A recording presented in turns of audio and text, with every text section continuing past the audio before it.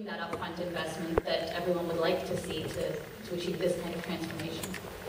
What are your comments on that? That question was for you, by the way.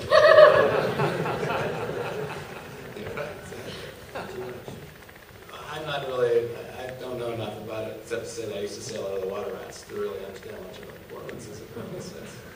I mean, there are a lot of, I mean, I can make a bunch of observations. I think, as Jay said, every great project takes decades. And I think you've got some great people, a few of them in this room, that are heavily focused on, you know, getting the zoning in place, understanding the soils issues, understanding the economics.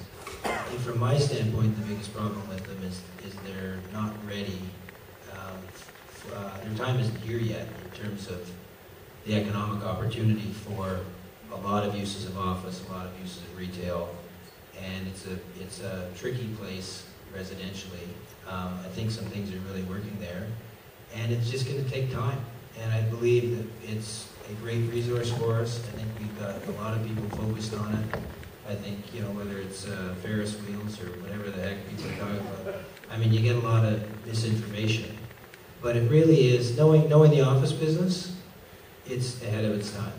Knowing retail, to me, it's largely ahead of its time.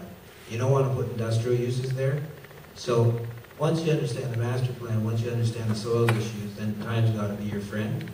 And I hope and trust that time will be our friend on that land.